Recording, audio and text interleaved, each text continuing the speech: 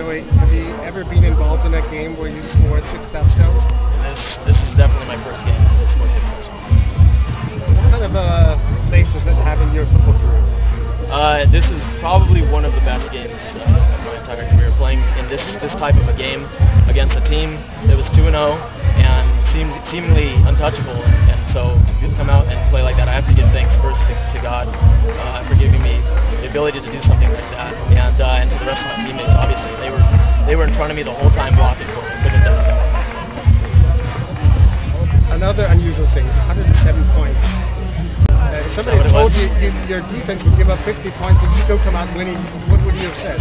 I would have said that we played a great offensive football game. I mean, yeah, it just took a great effort by all of the guys up front. I have to give praise to them because without them, nothing moves. So they're the wheels on our bus, and they really make it go. This is going to take a lot of analysis. I hope I can say that correctly. But shortly after the game, can you tell us what the difference was between the two teams today? Not very much, 7 points to the way it looks, but I think that it was just a couple of plays. It's the same thing I was saying about last week in the Raiders games. They made a couple plays and we didn't, and in this game the ball bounced our way, and you know, that's how the game's played. You can't win them all. You just have to keep playing good football, and sometimes you come out victorious. Just tell us what happened on the kick return touchdown. It was, I mean, on this field it's not quite a 100-yard return, but it was out of the own end zone. It was in the end zone? Yeah, it was 2 yards into your own end zone, so it must have been about a 96-yard return. Can you just tell us how that worked out?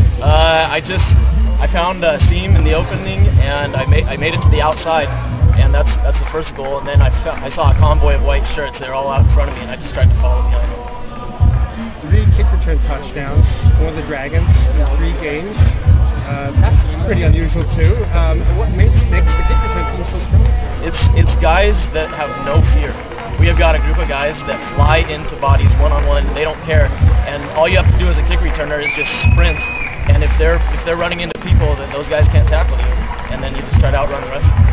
And I haven't even mentioned the punt return touchdown yet. How did that work out? You know, my coach doesn't really like me to catch the ball and people in my face, but I like to see what happens, roll the dice a little bit. And so I caught it and made the first 2 guys miss, and then once again I saw white shirts and ran towards them.